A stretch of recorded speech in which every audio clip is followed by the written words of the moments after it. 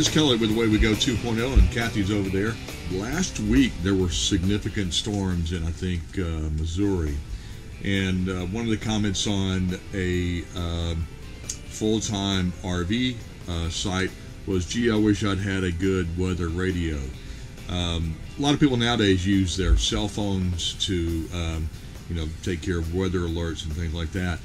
But we've got the Midland weather radio model, I think Z100 or something, just the basic one you get at Walmart and grocery stores and stuff like that. But where we are now is in a valley, and it's near a military base, and it has poor weather radio reception. We're in an Airstream made out of aluminum, surrounded by metal, and it's just too much for the little antenna on the basic antenna on the radio to handle. So what we did was purchase this Midland glass mount VHF weather antenna. I think it's about 20-something bucks from Midland. It's a OEM part, so it belongs. It will fit.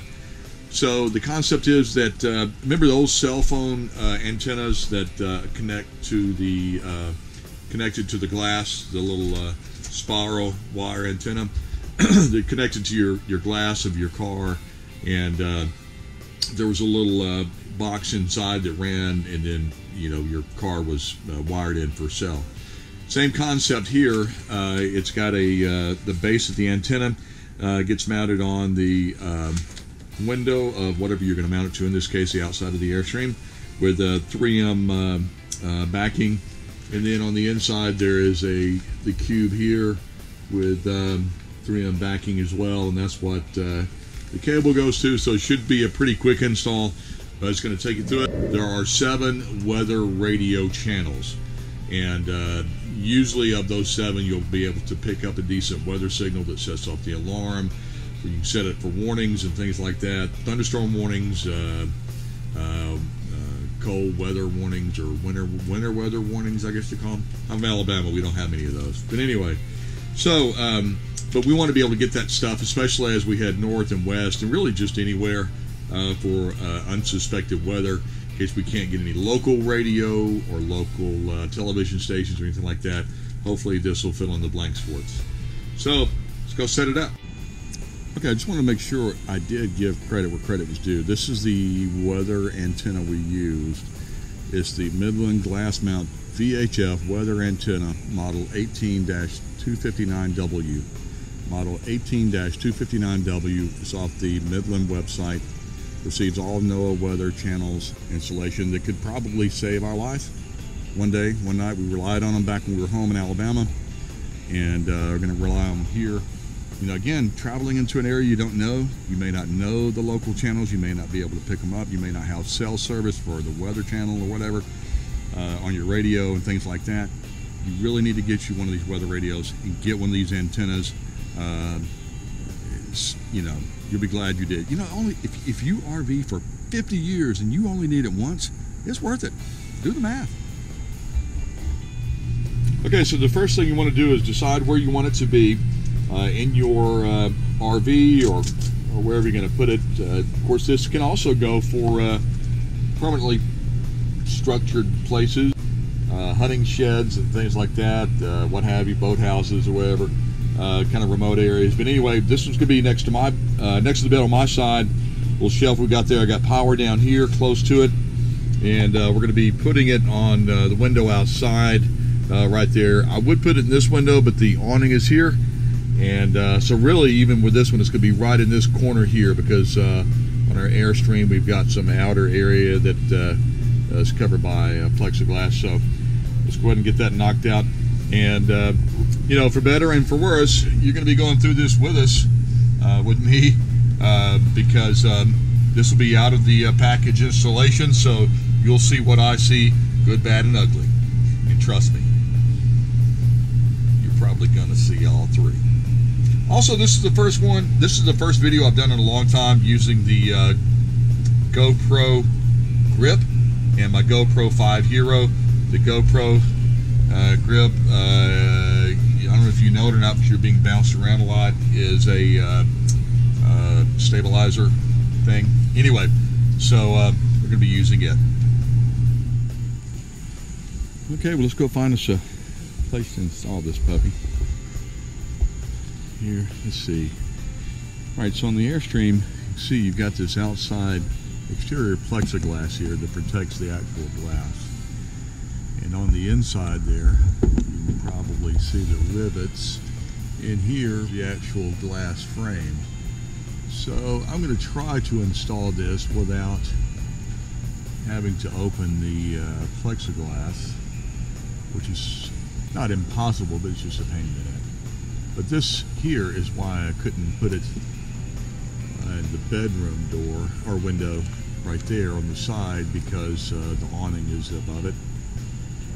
And so I think we're going to go with this area here and get it knocked out. So here we go. Okay, so what I've decided is I'm going to go ahead and open up the cover here on the Airstream. I can get it in there, but I am going to have to clean the glass with alcohol to get it, you know, so that the 3M tape sticks good. So I decided to go ahead and take the screws out, open this up, so you can see that process too.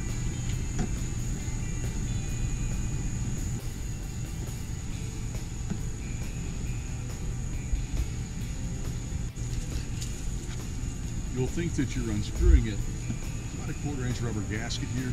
You'll think you're unscrewing it, but maybe the rubber will stick, maybe it'll hold. These are actually not even necessarily screws, they're more of a twist. There's a knot here, but I'll try to see the camera real quick. And I think I'll zoom in here. If you can see, this is really not even a screw per se. It's actually just a notch, so you don't have to screw on it, you just have to twist it a time. And these little rubber gaskets here, like I said, are about a 1/4 inch thick, but you get them in there and sometimes this rubber will stick if you've not done it often, and you'll just be twisting and pulling and screwing. This came off pretty easily actually, but you can also see another reason we're getting in here. It's debris, and debris will rot and it will have an effect on the rubber gasket there. So I'm glad, very glad we decided to do this. So I'll definitely be doing the other side, getting all this junk out of here. I'm not going to videotape it because I know you got better things to do with your life, but you can also see even on the Airstream itself, it's gotten down in here on the metal, the window frame. So we'll be definitely be cleaning that out. So anyway, back to my videographer. Kathy is here. She's just working behind the scenes in production. Say hello, Kathy. All right. Anyways, we'll take care of the cleaning part later. That'll be a different story. Okay, so this is where I'm going to mount it right here. It being the antenna, the old school cell phone antenna mount type thing. And again, I told you this is an unpackaging, literally. So we're going to go over here. Hope this doesn't. Well, I'm going to close it because I'm going to get banged in the head regardless, and the neighbors will laugh. So literally going to unpackage this with you guys today. Maybe kind of pretty heavy duty packaging actually. So we've got the antenna. Again, the old cell phone type stick. 3M tape will stick to the outside. The little not outside of the plexiglass, by the way.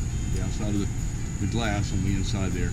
And then this little box here will be able to broadcast through the glass to it. As long as it's within, I think, a 1/4 inch or less, it'll transmit through the glass. That way you don't have to drill through the metal or glass or anything else. Certainly don't want to drill any more holes in your RV or whatever that you don't want to. Of course, the cable, plenty of cable, and it does also have an alcohol pad, which I was afraid I would not be able to find. The base here will adjust a little bit if you need to. This is a regular Phillips head screw. That way you can adjust the antenna in or out. But this way, I've got a nice little area I can work with. And speaking of microfiber, I was using this the other day, so I will use this. This 3M tape is heavy duty stuff. It will, I won't say it'll stick to anything and everything, but certainly close enough. So I'm going to pretend mount it here. And this is the way it'll be. And my primary objective is to this year is get it above kind of the roof line, really. You know, we're not ham operators here, so it's not going to be anything like that, but you want to get it above the roof line. Wait, move it over further? Well, you cleaned that area on the right side. I didn't. I cleaned over to here. You know, I told you guys this is an unpackaging, so you're going to see the good, bad, and the ugly.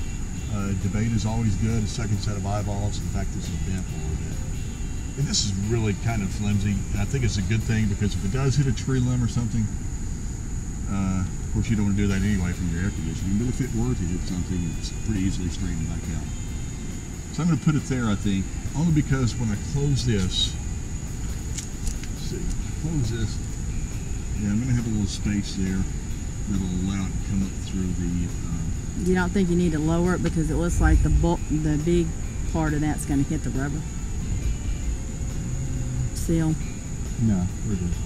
The rubber comes right across about right here. Talking about the rubber gasket hitting this down here, the hinge, the antenna. I think it's going to be okay. Let's see if I can close it more. Yeah, it's going to be below it. So I think we'll be good. I'm going to go ahead and mount this. All right, get as vertical as we can, gonna eyeball it, get it kind of back out of the way like it was. Right up next to the frame there. And, okay, so we're in there. So let's double check. Look at that. Grab the camera real quick. It is perfectly aligned in there. It leans into the wind just a little bit, which will be okay by me because we're not going to be using it as we drive anyway. But that way you need wind resistance, so I've got it leaned over just a little bit. So I think so far so good on the antenna installation. I'm just going to run inside, get the inside receiver transmitter set up, connected to the back of the weather radio. I think we'll be good to go. We'll test it out. See you inside. Okay, so we're inside. This is opposite of where I was out there. So let's go ahead and get the curtains pulled back. And there we go. Bada book, bada boom. Right there we want it to be. You got a little separation. All is good. It is a little crusty and dusty, so I did bring a paper towel. Kind of wipe this a little bit. All right, so get your. I did actually look at the instructions. It is called the coupling box. The inside little box here is not the transceiver. It's called the coupling box. Okay, so this is, as you can see, hold on, turn the volume down. This is, as you can see, just the basic weather radio you get from Walmart, Walgreens, or anybody else. It is a Midland model WR120EZ. Just the basic stuff. I think maybe 30 bucks, I think. So I'm on the weather channels, and as you'll hear, there are 7 of them. But that's channel 1, 2. All right, I've got a decent reception there, but it's probably because I'm holding it. And that was channel 5. Alright, so you're going to remember channel 5 is probably our strongest because it used me basically as the radio did as its antenna. So we're going to get the antenna cable here. It's a little coaxial. I think it's a coax to RCA is what it's called. Get this out because I don't really want to do all this if I don't have to. So I'm only going to unwind what is absolutely necessary, and that'll help me keep things out of sight and out of mind. I'll just take this bundle and stick it somewhere. Just like your cable TV channel at home, sort of. It's a little bit different, but generally the same concept. You put it in there, you connect it, you tighten it up, get it finger tight. And remember, in an RV, it's going to bounce around, it's going to shake, rattle, and roll. So just every now and then, once a month, just check it, make sure it hasn't come undone. Probably won't. You can get some Loctite, I think it's called in there, or lock whatever. Lock it in if you want to do that. So I'm going to mount this about right here, probably on our window sill. If you close the curtain, it'll just lay on the curtain. Yeah, well, I've got to bundle it back up. So actually, if you'll pause for a second, I've got to go get a bread tie. Okay, so I highly recommend you keep bread ties, just old regular twist tie, whatever you want to call them. Anytime you get any electronic equipment or anything like that that comes through, hang on to these, because you just never know when you're going to need them. It's always good for bundling wires that seem to inevitably get in the way. So I'm going to do something like this, try to bring it down like that, maybe a little bit more actually, because I want the radio out of sight but not out of mind in that regard. So I'm going to use it there, get my bread tie, twist tie, whatever you want to call it. You can also use zip ties, a little black zip tie would be fine. So I'm going to mount that there, pull the curtain around, and finagle the curtain a little bit here. May have to adjust that. Hang on just a second. Let's hold that thought. Because of the pleats, the curtain has certain areas where it wants to cooperate a little more than others. So I'm going to do something about like that. Just pull it down between the pleats there. I think that'll do good. I might bring it over actually one more. This is, again, I want this radio as far out of my way as possible. So I'm going to bring it over several more actually. Get that radio tucked in the corner. Get my curtain back in place. Got that there. Snap this one back up top here. Everybody's curtain blind configuration is going to be a little different, so you can obviously work at it whichever way is better for you. Alright, at the back of it has the external antenna mount here, and a couple other things, but this is the one we're going to go with here, the RCA cable mount. Cable plug it in there, and this one doesn't screw, but it's got a little grip there to twist it. Give it a little tug. Check the channels. Alright, so language, and then we're going to set channel. Partly cloudy with a 20% chance Look at that. of showers and thunderstorms. That's channel 5. Highs in the upper 80s. 4, 3, 2. Channel 1's pretty good. So I've got channel 5 is perfect. Channel 5 is good. It's local. It's saying I'm in Montgomery County, which is true. Channel 5 is the one I'm going to go with. And so select channel 5. So we're good on channel 5. Channel 1 was probably okay. I'd probably be able to get storm alerts from that as well. And that's it. We'll tab a Velcro just to keep in place when we drive so it doesn't go crazy. Kathy's going to probably like it because it's out of sight and out of mind. And the antenna's outside, works like a champ. Do have to go outside and clean that windowsill. That was a little embarrassing, but anyway, that's it. It took me having absolutely no idea what I was going to do, stumbling through it. So grand total of probably 10 minutes to physically do this, if that. And most of that was gaining access and cleaning the window. So highly recommend it. It's the Midland weather radio. Highly recommend it. Good piece of equipment. Stay safe. It's Kelly. Kathy. We will catch you down the road.